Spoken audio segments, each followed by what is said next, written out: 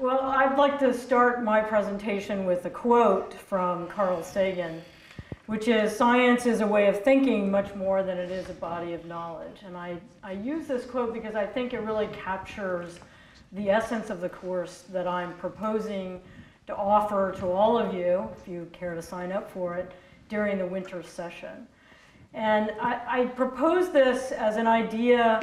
The course is entitled Instrumentation for Research.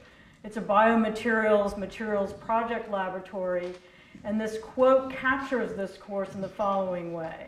I think as a college student, you attend a lot of lectures, and you get a lot of input, a lot of information handed to you, a lot of knowledge that you gain from going to classes. And you walk around campus with all this knowledge and wonder, what can I do with it?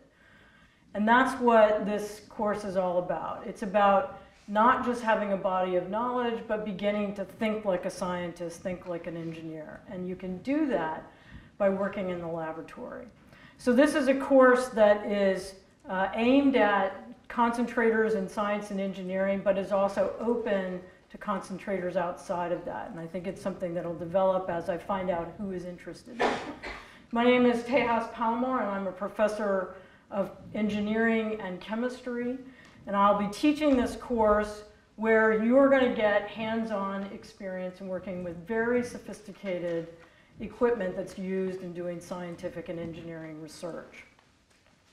So the key objectives of this course is really to help you learn this scientific method. That is, taking some of the knowledge you have and putting it in action.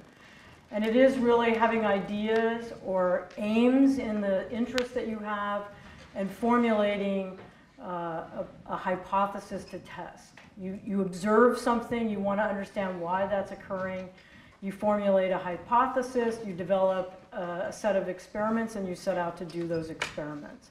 And in that process, what you're doing is learning really the kinds of equipment that are and experimental techniques that are used in a research laboratory.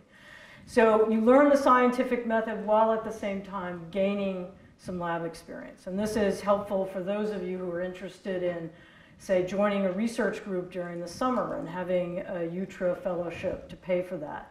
Or perhaps you want to apply for an internship during the summer at some company. And by having this background experience from the winter session, that just gives your application that much more strength. Hopefully by the end of the course, you will have found your passion, what it is that you are interested in, and being able to pursue that, and helping you to find ways in which you can continue to pursue that, either within a faculty lab or outside during the summer at companies. So just to give you an example of the kinds of projects, so this is a biomaterials and materials project laboratory. Here's an example of a materials project. Let's say you're a materials engineering concentrator, and you're a sophomore, and you're interested in battery technology. In fact, you're just curious about it. You want to know, like, how are batteries made? How do they work? And how does somebody decide what goes into a battery?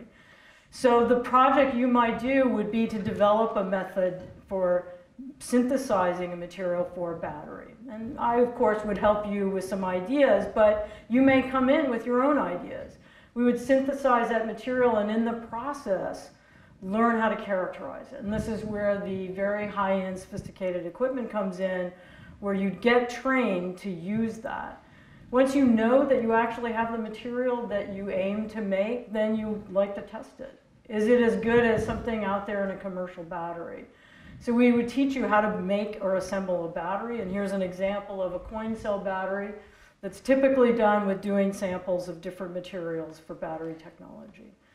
And then once you've made it, then you test it. And if you're lucky, of course, then, or if you're very smart, then you end up with a battery at the end, or a set of batteries at the end of the course where you can, use them in your bike light, and they're just as good as what you buy off the shelf at Radio Shack. Alternatively, though, you may not be so smart, or it may not work out so well, and this gives you an opportunity to sort of learn that iterative process in research, which is, why does it not work? What can I do to change how this material is so that it'll perform better? and develop that hypothesis, new design of experiments, and test it again. So that's an example of the materials project. Of course, this is a course that also should appeal to students who are interested in biology or biomedical engineering, and we would have a similar kind of biomaterials project that you could work on. The way this course will work, it's got limited enrollment because it's a lab course. I can't have too many of you in there. Registration, I think, will be talked about in a minute at courses at Brown. That starts next week beginning at 9 a.m. and we'll have a late registration in the event that the course doesn't fill up. It'll give a chance for other people who might be still thinking about it. The course dates are January 3rd through 23rd. We will also have sort of a project meeting early in December. Once I have a sense of who all has signed up, I want to meet with each one of you to go over your interests and the kinds of projects you might want to work on so that we can prepare for the January winter session.